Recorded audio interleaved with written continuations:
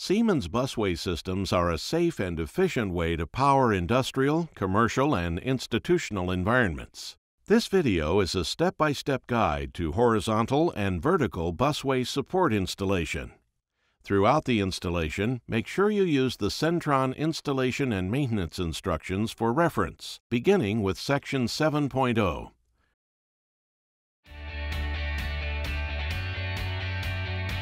Trapeze hangers and single drop rod hangers are used to support horizontal busway, as long as the spacing between the hangers is 10 feet or less. The required half-inch steel drop rods and hardware is furnished by the installer.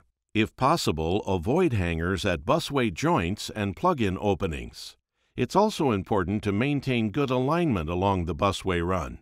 Sway brackets can help straighten the alignment and prevent the busway from swaying or rotating. For a trapeze hanger install, center the busway on the trapeze hanger.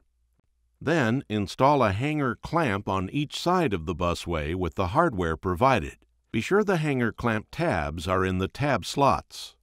The wall hanger attaches to the busway just as the trapeze hanger did. The installation of the hanger on the wall is the responsibility of the installer.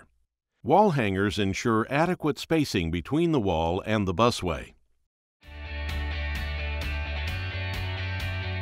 Next, we'll cover how to install vertical support.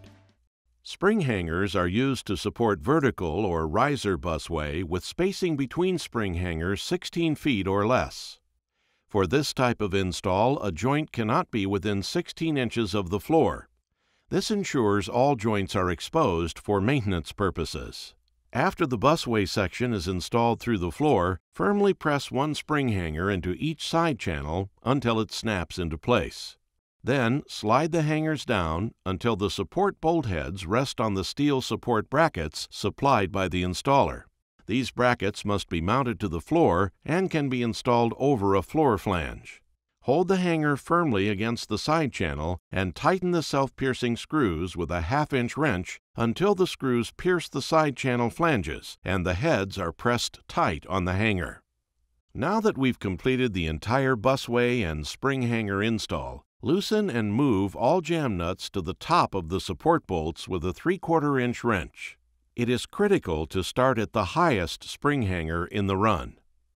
Raise the leveling nuts until they touch the jam nuts and then tighten the two nuts against each other. It's important to periodically inspect the installation to be sure the bolt heads rest against the floor brackets. If you notice fully compressed springs, bolt heads that don't touch floor brackets, or any distortion of the run, adjustment may be required. We hope this information has been beneficial.